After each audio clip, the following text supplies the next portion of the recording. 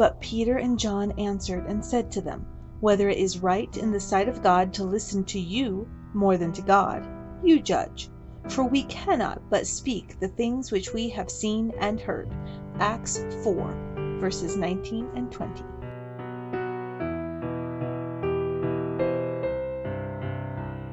When I was in high school, we had to do a paper defense in front of our class. One of the papers from the other senior honors English class had been quite controversial.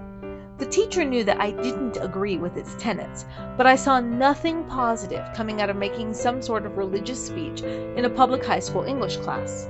Unfortunately, the teacher had no desire to let me off the hook. I didn't raise my hand at the end, so he asked me directly, What did you think of Name's paper? I stated that it was well organized and easy to follow. I was hoping he'd stop at that.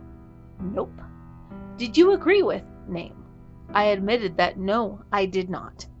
Why not? I responded, My faith in God will not allow me to agree with her conclusion. And that was that. I'd said the words he was fishing for. Red-faced, spittle flying, he yelled at me, There is no God. You will not mention God in my classroom. I never returned to his classroom.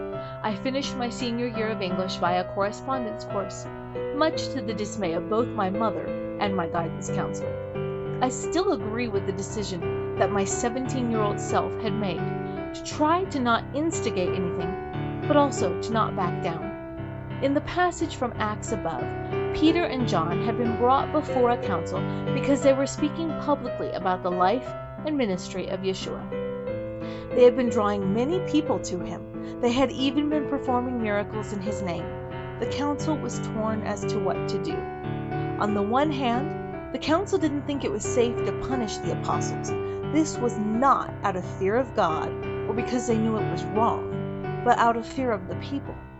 At the same time, they didn't want the apostles to continue speaking of Yeshua. The council viewed this as a form of contagion that would, if it was allowed, continue to spread. They told the apostles that they were never again to speak about Yeshua either publicly or privately. They still believed that they, as the council, had the right to force every single Israelite to bend to their own whims and desires.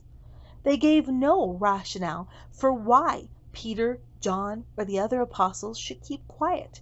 They couldn't show that any harm had come by it. They couldn't show that it was false. They certainly wouldn't admit the real reason, that it would have shown them to be hypocrites, who were more interested in the show of religion than in a real heart for God. So they simply threatened the apostles and declared that preaching of Yeshua was to be considered a heinous crime, because they said that it was a heinous crime. Circular reasoning at its finest.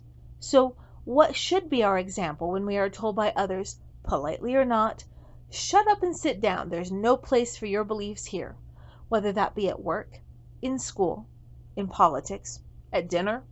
Certainly, we should be polite and caring.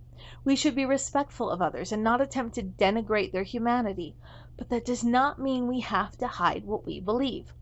Yeshua sometimes told his followers to be quiet. That is true. There were times when individuals were told to not speak of the miracles he performed.